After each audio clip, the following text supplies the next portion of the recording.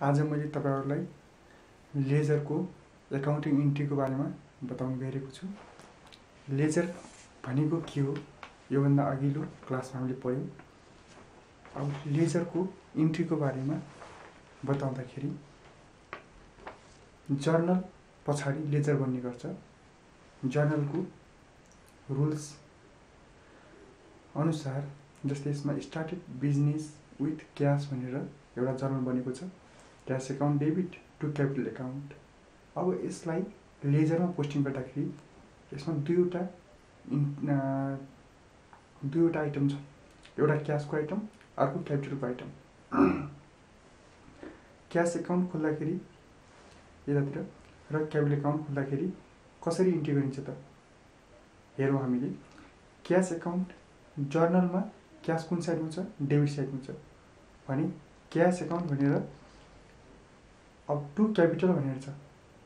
आफ्नो अकाउन्टमा आफ्नो नाम लेख्न त पाइदैन, यसकारणले गर्दा क्याश अकाउन्टमा हामीले हेर्नुपर्ने हुन्छ टु क्यापिटल भनेर राख्नुपर्ने हुन्छ। कति त 5000 रुपैयाँ। त्यस्तै क्यापिटल अकाउन्टमा हामीले यहाँ हेर्न सक्छौं हो, क्यापिटल अकाउन्टमा क्रेडिट साइडमा छ जर्नल इन्ट्रीमा भने क्यापिटल अकाउन्ट क्रेडिट साइडमा बाई क्याश भनेर आउने गर्छ 5000 रुपैयाँ। डेबिट र क्रेडिट राख्न नबिर्सनी, दुवै साइडमा डेबिट क्रेडिट हुने गर्छ। यसरी जर्नल इन्ट्री बन्छ। त्यस्तै हाम्रो एउटा रुल्सलाई योभन्दा अगाडि मैले डिटेलमा भनेको थिएन, यहाँनिर भन्नुपर्ने हुन्छ। डेबिट यदि जर्नलमा डेबिट साइडमा छ भने लेजरमा क्रेडिटमा पोस्टिङ हुने गर्छ।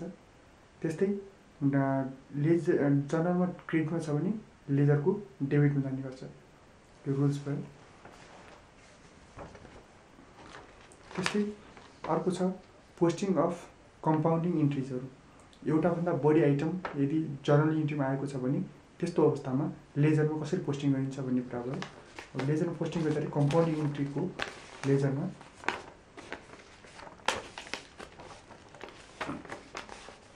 यहाँनिर हामीले हेर्नुपर्ने हुन्छ।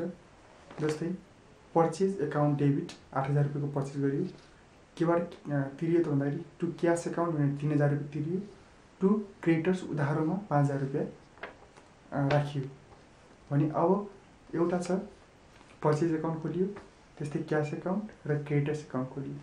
पर्चेज अकाउन्ट खोल्दाखेरि हामीले यहाँनिर पर्चेज अकाउन्ट भनेर डेबिटमा त एउटा आइटममा 8000 रुपैयाँ छ, तर क्रेडिटमा दुईटा आइटम आएको छ। यस्तो कन्डिसनमा हामीले के गर्नुपर्छ भन्दा दुईवटै आइटमलाई उठाएर डेबिट साइडमा राख्नुपर्ने हुन्छ हो। भने डेबिट साइडमा to cash account to creditors account भयो।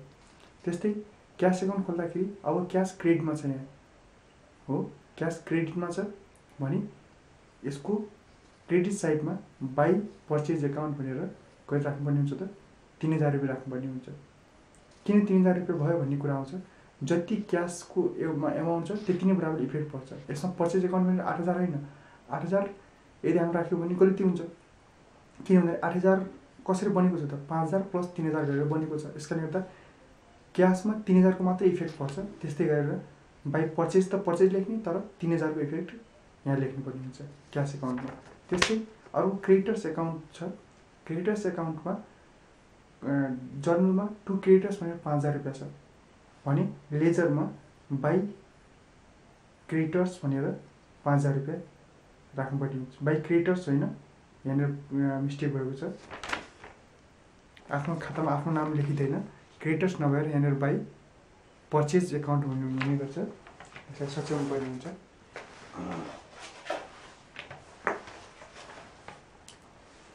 लेखिदिएको छु मैले बाई पर्चेज अकाउन्ट। गल्तीबाट पनि सिक्न सकिन्छ। बाई पर्चेज अकाउन्ट हुन्छ। आफ्नो खातामा आफ्नो नाम लेख्न पाइँदैन, यसरी बन्न सकिन्छ। त्यस्तै अर्को छ पोस्टिङ ओपनिङ इन्ट्रिजहरू। ओपनिङ इन्ट्रिजलाई कसरी पोस्टिङ गरिन्छ त? पोस्टिङ भन्नाले लेजरमा कसरी राख्न सकिन्छ। ओपनिङ ब्यालेन्स छ मार्च 1 मा प्लान्ट एन्ड मेसिनरी ₹1000 को छ हो। त्यस्तै मार्च 4 मा गएर प्लान्ट पर्चेज गरियो ₹3500 बराबरको। त्यस्तै मार्च 9 मा गएर प्लान्ट एन्ड मेसिनरी सोल्भ गरियो 1500 को सोल्भ गरियो। अब यो जर्नल इन्ट्रीलाई कसरी हामी लेजरमा पोस्टिङ गर्ने, यसको मेन नयाँ कन्सेप्ट भनेको ओपनिङ इन्ट्रीलाई कसरी राख्ने भन्ने कुरा हुन्छ। अब हामी पहिला जसरी नै date particular ledger folio rupees, date particular ledger folio rupees अनुसार राख्ने, डेबिट र क्रेडिट सबैमा राख्नुपर्ने हुन्छ। अब यहाँनिर मैले यसरी चिन्ह लगाएको छु। यदि हामीले प्लान्ट एन्ड मेसिनरी एकाउन्ट खोल्न लागेको छौँ भने प्लान्ट एन्ड मेसिनरी भनेर कति दिएको छ त ओपनिङ ब्यालेन्समा 1000 दिएको छ। अब ओपनिङ ब्यालेन्स भने के हो त हामीले बुझौँ। प्रिभियस मन्थको अथवा previous इयरको balance by balance CD भनेर राखिएको थियो, त्यो क्लोजिङ ब्यालेन्स थियो त्यति बेलामा भने अब आएर त्यो ओपनिङ ब्यालेन्समा परिवर्तन भएको छ, टु ब्यालेन्स बिडी भनेर राख्नुपर्ने हुन्छ। यदि एसेट्सको आइटम हो, एक्सपेन्सेसको आइटम हो, कुनै डेबिट साइडको आइटम हो भने डेबिट साइडमा राख्ने टु ब्यालेन्स बिडी। यदि क्रेडिट साइडको आइटम हो जस्तै लायबिलिटीको आइटम कुनै छ अथवा कुनै इन्कमको आइटम छ भने त्यस्तो कन्डिसनमा बाई ब्यालेन्स बिडी भनेर राखिन्छ। किन राखिन्छ भन्दाखेरि त्योभन्दा प्रिभियस मन्थमा अथवा प्रिभियस इयरमा टु ब्यालेन्स सिडी गरिएको हुन्छ त्यो कन्डिसनमा भने त्यो to balance सिडलाई by balance BD राख्नुपर्छ यदि लायबिलिटी साइडको आइटम हो भने। तर अहिले यो एसेटको आइटम हुनाले टु ब्यालेन्स बिडी गरियो कति 1000 रुपियाँ। त्यस्तै प्लान्ट पर्चेज गर्दाखेरि जर्नल इन्ट्रीलाई सम्झिने यस्तो कन्डिसनमा जर्नल इन्ट्री प्लान्ट पर्चेज गर्दा के हुन्छ त प्लान्ट एकाउन्ट डेबिट, प्लान्टको नाम नै हुन्छ, टु क्यास एकाउन्ट हुन्छ। अब प्लान्टको एकाउन्ट खोल्दाखेरि टु क्यास भनेर राखिन्छ कति त 3500 रुपियाँ।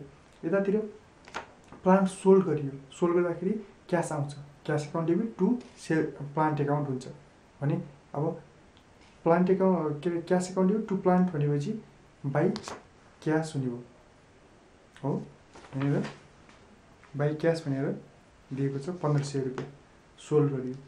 त्यस्तै अब यो यसमा डेट राखिएको छ, डेट अनुसार हामीले इन्ट्री गऱ्यौँ, लास्टमा जति पुग्दैन त्यो महिनाको अन्तिममा कति पुगेको छैन त 3000 रुपियाँ बाई ब्यालेन्स सिडी भनेर क्रेडिट साइडमा पुगेको छैन। यदि डेबिट साइडमा पनि नपुगेको भए दुईटा मध्ये एउटा ठाउँमा हुन्छ, डेबिट साइडमा नपुगेको भए टु ब्यालेन्स सिडी भनिन्थ्यो, अहिले क्रेडिट साइडमा पुगेको छैन बाई ब्यालेन्स सिडी।